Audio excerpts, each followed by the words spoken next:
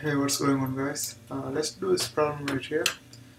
The question is asking, what is the pressure required to melt the ice? We have an ice cube right here that's provided by 25 centimeter length and 0.1 millimeter width, and they have given the bulk modulus of ice that's 8.8 times 10 to the power of 9 Pascal. So let's see how we can find whether what's the pressure required to melt the ice, right? So to find that one, we have an equation right there that is bulk modulus is equal to stress over strain, and stress can be written as F over A, that's same as pressure, and then strain is gonna be the delta V over V, the volume difference. So if you compare water and ice, the volume difference is going to be almost like 9%, right? So this value is going to be 0.09 because we divide it by 100. So that's going to be 0.09, and F over A, that's what we are trying to find, right? So let's say this P. This is if you find this pressure, this is the pressure that's going to be required to find the melting point, and bulk modulus that's already provided, so we can find this one by rearranging this equation. So let's rearrange this one. This is going to be P is equal to bulk modulus times 0.09, and we have the bulk modulus already, that's 8.8 times 10 to the power of 9, right? So this is going to be 8.8 times 10 to the power of 9 Pascal times 0.09, and that's going to give us 0.792 times 10 to the power of 9 Pascal, or you can write Newton per meter square. Both are same thing, right? Both are same thing.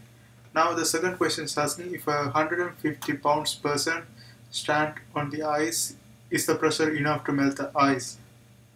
So first of all, we have this one unit in Newton per meter square. First, convert this one into pounds per inch square, and let's calculate this one, right?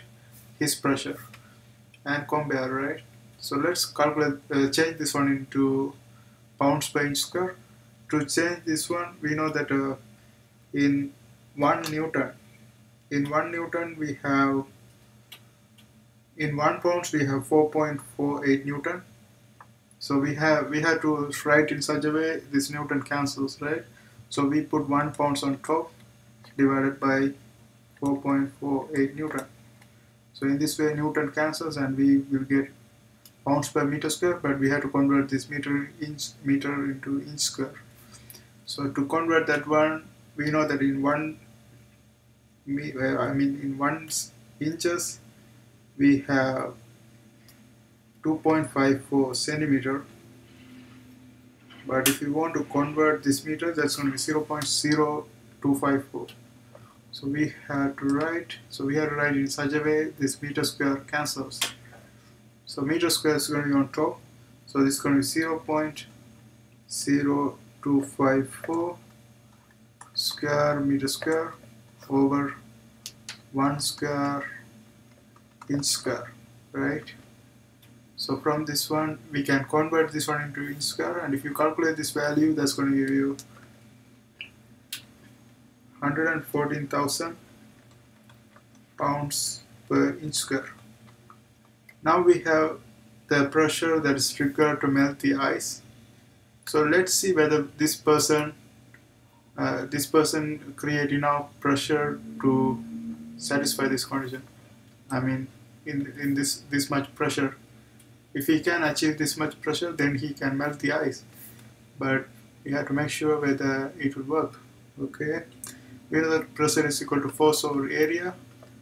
So here pounds, in pounds each unit, pounds is a unit of force, right? So we can directly write that one.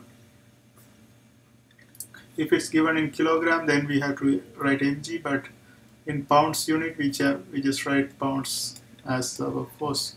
So pounds over area is going to be this area right here, 25 area of the ice, that's 25 centimeter, 0.1 meter. That's ice skate, right? Ice skate.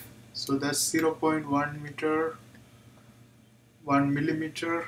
So we have to convert this one into 0.1 millimeter. So let's convert this one into centimeter first. So that's going to be 0.01 centimeter times 25 centimeter. Right? In that way, both have same unit, and we can calculate the area. So this is going to give us, but here we have in inch square, so we have to convert this one into inch square, and we know that 1 inch contains 2.454 centimeter. So we have to write in such a way that it cancels. So let's write 1 inch on bottom, 1 square inch square over 2.54 square centimeter square. In this way, centimeter square cancels, and if you calculate this one, that's going to give you 3,870 pounds per inch square.